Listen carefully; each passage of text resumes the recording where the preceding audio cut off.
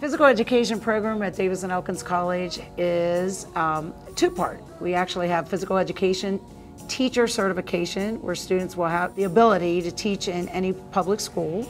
We also emphasize health in that, so that they are dual certified and that they can teach kindergarten through 12th grade.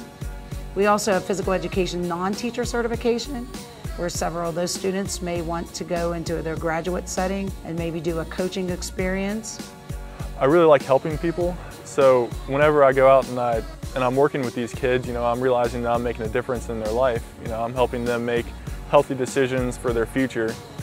A lot of people think that once you're in education that you just go in there and you teach, but there's a lot of background stuff that people don't recognize and they don't see that.